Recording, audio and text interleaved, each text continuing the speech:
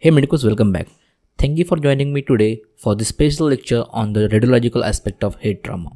In this presentation, we will embark on a journey through the fascinating world of radiology, exploring various imaging modalities and their crucial role in the diagnosis and treatment of a head injury. To make this lecture engaging, I will weave a story that showcases the impact of radiology in the life of a patient named Sarah. So this lecture is very important for your PG preparation, whether you are preparing for NEET PG, INICET or next PG. But yes, you must know about it. Let's begin. So our story begins with Sarah, a vibrant young woman who unfortunately experienced a severe head injury due to a car accident. She is rushed to an emergency department unconscious in critical condition. The first step in diagnosing her injuries involves the use of vital radiological tool, and the first tool is non-contrast CT. So yeah, in head trauma, investigation of choice and we can say initial investigation is NCCT. So yeah, there are few exceptions. We know that Sarah had severe head injury, but in CT scan, if we find there is a normal finding or there is few hyperdense foci, that is because of petechial hemorrhage. So yeah, if there is diffuse axonal injury, then MRI is the investigation of choice, and in which we can see the blooming foci. Look over here, here is the diffuse axonal injury and here we have the blooming foci.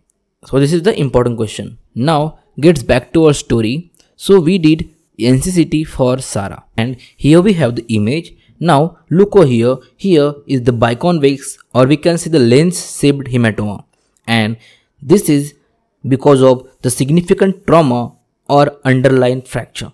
So let's talk about the extradural hemorrhage. So extradural hemorrhage, it is most commonly caused by arteries, and commonly it is caused by middle meningeal artery. Now look over here, here it is the biconvex and lens-shaped hematoma, and because of significant trauma, underlying fracture. But yeah, between the unconsciousness, she was conscious for a temporary period. So it is called as the lucid interval. Now what is lucid interval and is it important? Yes, it is important to note that the lucid interval is a dangerous phase because it can give a false sense of reassurance to both the injured person and healthcare providers. So the individual may feel fine and not seek a medical attention. But yeah, lucid interval is often associated with epidural hematomas, which occurs when bleeding accumulates between the skull and the outermost layer of the brain called the dura mater. So initially the bleeding may not cause immediate symptoms, but as the hematoma expands, it puts pressure on the brain. And yes, it can lead to a rapid decline in neurological function. So this is the lucid interval. So it is present in extradural hematoma, and most common site for extradural hematoma is squamous temporal bone. And note that it is a hematoma which do not cross the suture line, but in 10% cases suture fracture where it may cross. And yes, this hematoma can cross the midline. But as a healthcare expert, we must know about different types of hematomas. So let's start about one by one. And yes, it is important for your NEET PG preparation, your INICET preparation or your next PG preparation. Now, if Sarah is present with this type of hematoma, then what do you call and what is your diagnosis? So yeah, this hematoma seems like it is in the ventricle. So it is inside the ventricle. And yes, this is associated with intraparenchymal and subarachnoid hemorrhage only. What is the main source of this hemorrhage? So yes, it can be due to the arterial or it can be due to venous. Now it confirms to the ventricular shape because yes, it is an intraventricular hemorrhage and can be present with acute sudden onset headache or nausea or vomiting. So this is the intraventricular hemorrhage. Now look over here, here we have the intraparenchymal hemorrhage. So it is inside of the brain parenchyma and it is due to the mechanism of increased blood pressure. So it can be due to the trauma or arterial venous malformation, and the source is same as that of intraventricular, that is arterial or venous. And you can see that here the shape is rounded.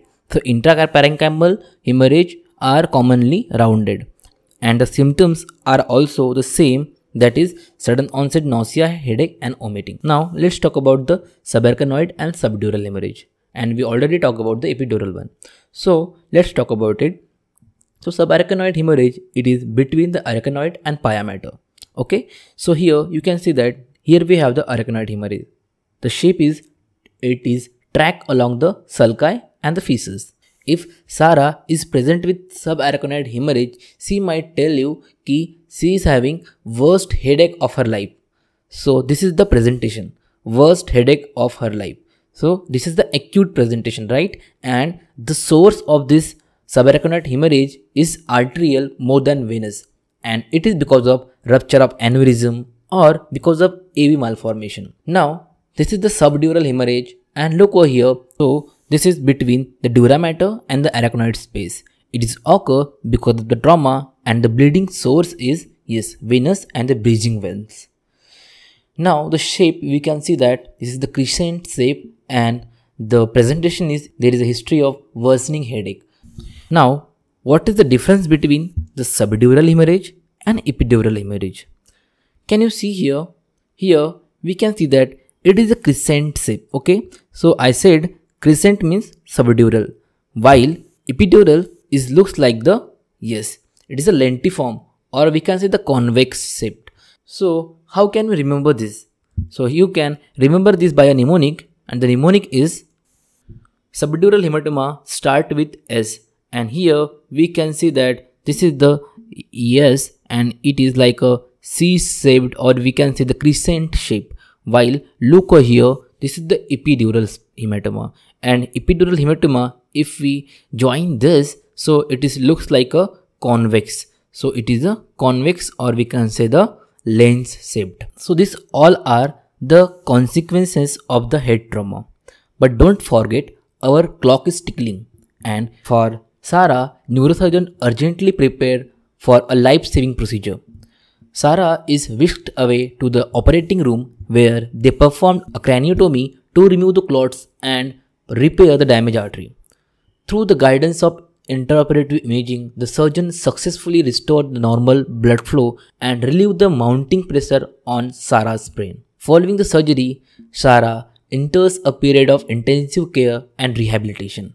Frequent imaging, including CT scan and MRI, helps monitoring this process, ensuring that there are no complications or residual effects from the injury. With the time, dedication and support from her healthcare team, Sarah embarks on the long but hopefully journey of recovery. So, as medical professionals, it's our duty to stay vigilant using the power of radiology and imaging technologies to unmask the silent threats that lie within. Through early detection, appropriate intervention, we can rewrite the story of those affected by extradural hemorrhage, offering them a chance at recovery and a brighter future. So this is all about the head trauma, and thanks for watching this video. Yes, this video is very important for your next PG preparation, your NEET PG preparation, as well as INICET preparation. So stay tuned for the next one, and if you want, you can subscribe my channel.